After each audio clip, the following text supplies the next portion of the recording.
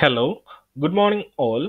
Today in this video we are going to discuss regarding how to enable SSL for a domain name. So in the previous videos we have successfully learned how we can install Odoo in a remote server, how we can configure a domain name for that Odoo instance, and how to set up Nginx web server for that instance.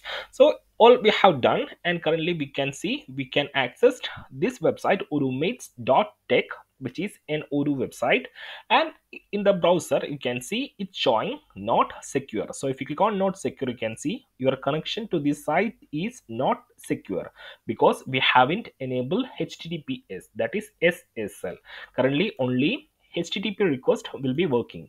So if you copy this domain name and if you enter the new tab, you can see only we have HTTP request. So if you make HTTPS and if you click on enter, you can see the site will not be accessible. So how, let's see how we can enable SSL or HTTPS request. So for this, what we will be doing is that we will be using a free certificate from Let's Encrypt. So let's see how we can enable SSL for this website created using Odoo. So if I go to the terminal, here I have already opened SSH to my remote server. So what I'll do is that first of all we will be configuring the SSL or HTTPS using Let's Encrypt. So if I open my Google Doc, here I have entered few steps. So first of all you have to install this Python package, Python 3 certboot nginx.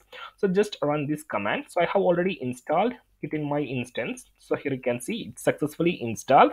So just run this command, Python 3 certboot nginx. Then what you have to do is that, so it's done. Now you have to configure. So we already have configured nginx in our instance.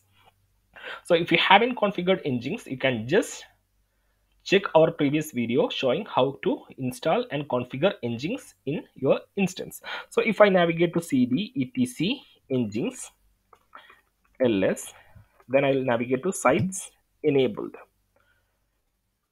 ls. Here we have odoo.configuration file, that is nginx file. So let me open that file with nano command, sudo nano odoo conf, and if I open, so this is my nginx configuration. So here I have specified server name as my IP address. So as we have a domain name, I'll change this to domain name. So here I'll put server name as odoomates.tech and put space www odoomates.tech. So I have just modified my server name to, initially it was set as IP address. So simply I have changed to odoomates.tech space www.odoomates.tech. Now you have to save this file, Control X, Y, and enter. So we have successfully modified the nginx file. Now what we have to do, if I come back to the blog, now we can run sudo nginx -t to check and see everything is okay. So I have run sudo nginx -t and you can see the result. Configuration file syntax is okay and test is successful. So there is no issues with our nginx file. Now what I have to do, I have to reload my nginx. So because we have just made change, so you can just restart, you can stop and then start, or you can reload. So I have just reloaded the nginx service. Now what I have to do, I have to request for a certificate using certboot. So let me run this example. So here I'll have already installed that package certboot. Then what I'll do, Control C, I have to modify here. So sudo certboot nginx -t, enter your server name, that is odoomates.tech -t www.odoomates.tech, and if you click on enter, another instance of certboot is already running. So here we have a message, another instance of certboot is already running. So I think we already have configured previously for this domain, so that's why I think this message is coming. So give me a minute, let me pause this video. Hi, welcome back. I was just searching about that error message that we have received. So it is because initially we have just run that certboot command with www.example.com and it get logged. So just to solve that, we have to just run this command which I have get from community.letsencrypt.org.